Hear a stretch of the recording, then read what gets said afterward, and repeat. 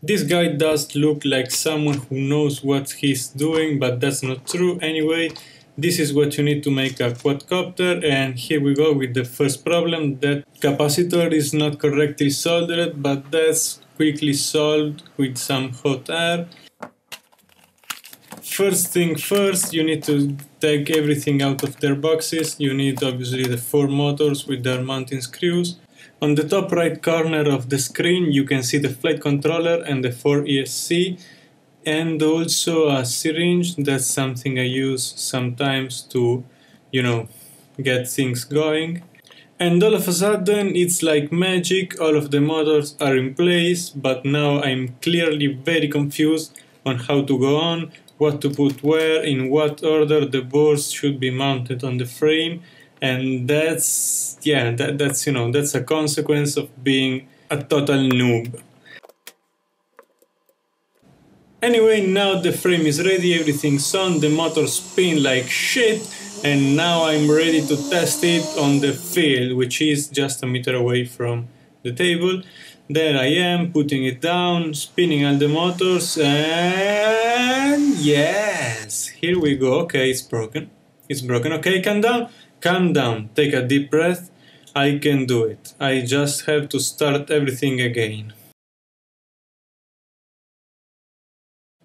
This is the new frame, way simpler than the first one. The quadcopter is now ready. Let's test it on the ground. Okay, I feel ready. The back right motor is doing its shit. It doesn't seem a problem for now, but you're gonna see that it will become a problem in the future.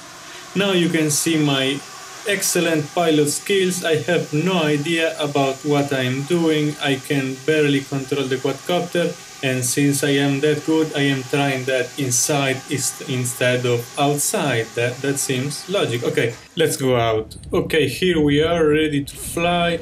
I still have no idea of what I'm doing. My legs look ridiculous, but the quad is flying, so I'm pretty happy, even though I am completely freezing.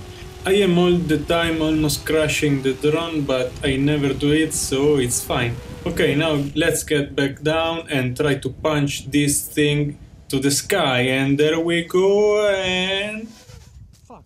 Okay, guys, no problem, let's try again. Okay, no, it's not working.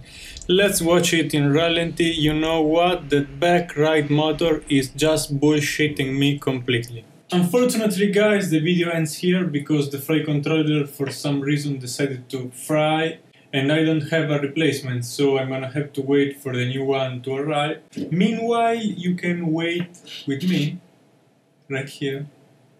You can find the link to the frame in the description below, together with all the other links that you might need to build your own quad.